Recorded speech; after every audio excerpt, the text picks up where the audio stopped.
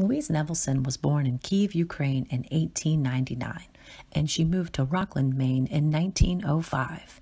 She is well known for her monochromatic abstract sculptures. One of our vocabulary words for this unit is monochromatic. Mono means one, and chroma is another word for color. Louise Nevelson's sculptures almost look like a puzzle as they are assembled in a box-like form and placed in an upright position.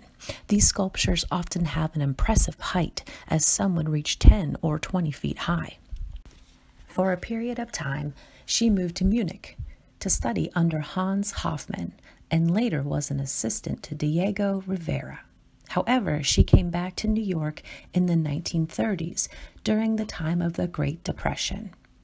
Nevelson and her son would often walk up and down the streets of New York City searching for scraps of firewood. Later, these scraps of wood became an inspiration for her assemblage art. These scavenger hunts left quite an impression on Nevelson's son, who also grew up to be a sculptor.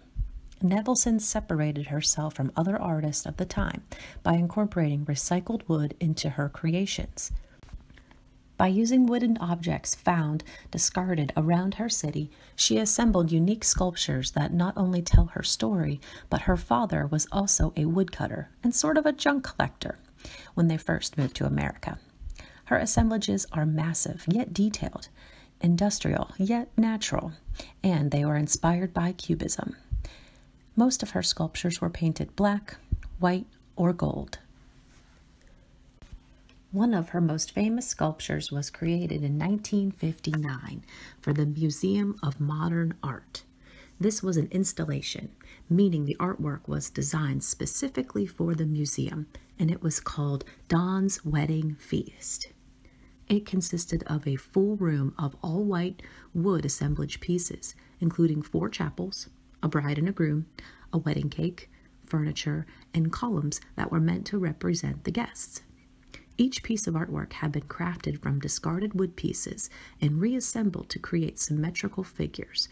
What a fun room to explore! Later, this installation was broken down into 16 individual sculptures, and you can find them in different museums all around the country. Nevelson was not afraid to follow her unique direction in life, which takes a great deal of strength.